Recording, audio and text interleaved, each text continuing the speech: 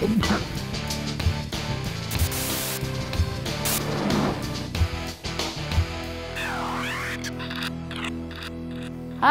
Tammy Scalfani here, Jack's wife. He wanted me to show you how we make our guacamole here at the house. We learned this on our Ensenada trip that we went for our 10-year anniversary. They kind of gave me the base of the recipe, and I've kind of just evolved it over the years into my own. So come closer and I'll show you what we start off with. Okay, so obviously there's avocados. I use about 6 to 8 of them depending upon the size and how much you want to make. Then you got your lime, which we'll put in at the end so it doesn't brown. And then we also have a little bit of flavoring too for the lime. Then Jack Jr. actually picked out this jalapeno, a little bit big, but it's okay. So we're gonna just use one, but a medium size you would use about 2 to 1.5. Then I always get these guacamole packets, one spicy, one regular to kind of spice it up a little bit. Then we have a brown onion, which looks white, but they call it brown. Then a whole tomato and some cilantro. And then I always top it off with some pepper and some salt. Okay, so cut into the avocado, cut it in half, take it apart. Even though it's a little brown like that, it's still okay.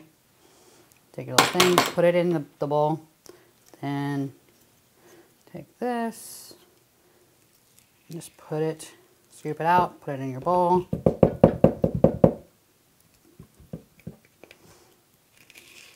Just clean it to where there's nothing left into it. Okay, put that aside, do the next one. And I'm just do all your avocados this way. And then when I'm done, we'll show you how we add in the ingredients. Okay, so now all the avocados are in here. They're all kind of soft. You have, if you got hard avocados that are semi-ripe but not really, you can use a potato masher, but these are all pretty ripe. Jack did a good job on picking them out. So you kind of just mix it all up and see how it's already getting all creamy. So then we're gonna add the tomatoes because that's gonna give you a little bit of slice. This is a whole tomato that I cut up.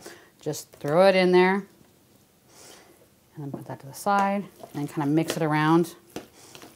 Now, my family likes tomato big chunks, so you can cut them to whatever you like, but we like chunky stuff. Then we're gonna add some onion. This is about 1/4 of the onion that we cut. You just kind of see how they're like finely diced. You can dice it however you want. Just mix it around. Okay. Then we're gonna put in the jalapenos. This is one of the whole jalapenos put in there, and I kept all the seeds in. So it'll make it a little bit spicy. Mix that around. Now we'll go for the cilantro. Cilantro, I just took off all the leaves and just cut it and then dice up the cilantro. Sprinkle it around.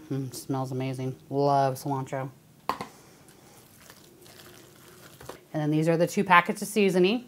The regular, the classic, and the spicy. Just put that inside. The packets are usually right where in the grocery store where the avocados are. So you can kind of look around in your produce area and you'll find them. Now, to add a little bit more flavor to it, I'm going to put in some black pepper. And this you kind of just do to your own liking. And you just kind of grind it up. And fresh is always better. You get more flavor out of your pepper.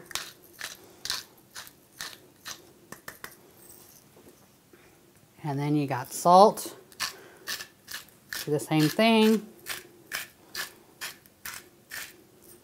Okay. And you can always mix it, and if you want to add more, you can. If it's not spicy, you can actually add some cracked red pepper. Just depends upon what jalapenos you get. They aren't always spicy. Then the last thing I do is I put a little bit of lime in here. Now they say it's to help keep it from going brown. I don't know. I actually like the flavor of lime. So I just put it in here because it adds a little bit of tang to it. Okay, so I put in about half the lime, mixing it around. See how it kind of makes it more like a creamier and adds a little bit of color, like gloss to your avocado guacamole. This is kind of rumor, I guess. They say you put the avocado pits back in there, helps you keep going from going brown. I don't know, because my guacamole is always gone before it has a chance to turn brown. So I just put it in there because I think it's a nice little decoration. And it also shows that you used real avocados and not somebody else's sauce. Okay, so I put in 4 of the 8 that we used. Stays in there. And then we're pretty much good. And it's ready to eat. So if you want the seasoning to kind of kick in, you put it in the refrigerator, let it get cool for about 30 minutes, and it's ready to serve.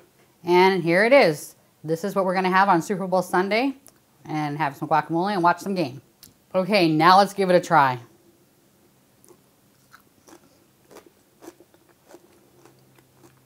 Really good. Creamy, jalapenos, tomato. It came flawlessly this time. Hope you guys enjoy making it. We'll see. Jack will see you on the next show. Bye-bye. They showed us the basis, and I've kind of just evolved it into my own recipe, adding different things. Do it again. What? It's not basis. It's basics. Okay. We learned this on our Ensenada trip on our 10-year anniversary, and they kind of showed me the basis. It's basics. Am I supposed to taste it? Yeah, you gotta give it a try and talk about it. Okay, so, No. whoops. All right.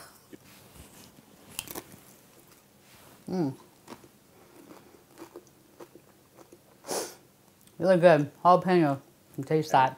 Let's do it again without you sniffing. Okay, so that's it for me today. Jack will see you on his next show. You guys have a great day and enjoy.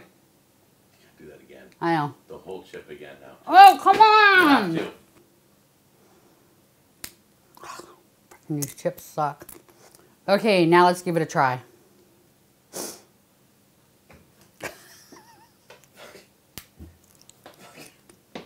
Can we just get the last scene here? Stop sniffing.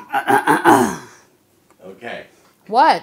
It's not that difficult. What's wrong?